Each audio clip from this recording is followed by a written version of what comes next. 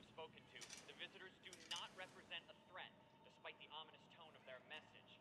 Then, of course, there's the question on everyone's mind. Who is this Kal-El person? Does he actually exist? How could he have remained hidden from us for so long? Come on, Kent!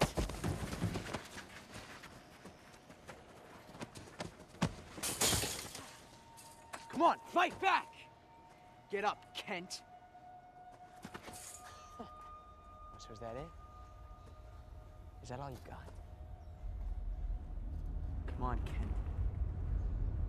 Come on!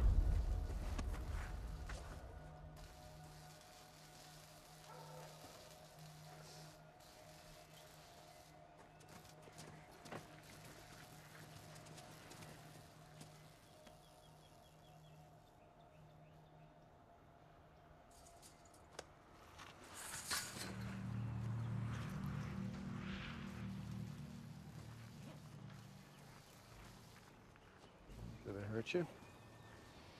You know they can't. It's not what I meant. I meant, are you all right? I wanted to hit that kid.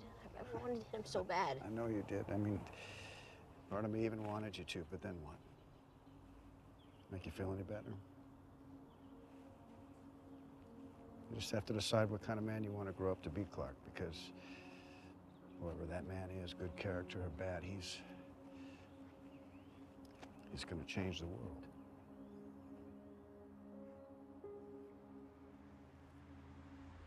What's on your mind?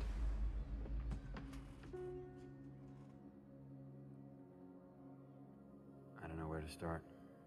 Wherever you want. That ship that appeared last night, I'm the one they're looking for.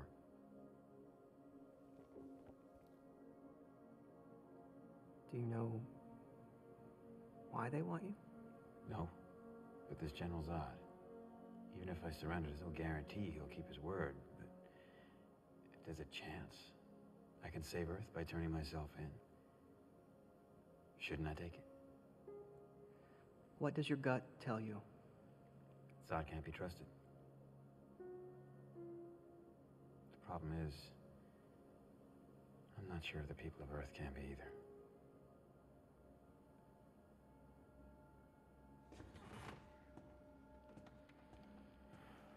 Sometimes you have to take a leap of faith first.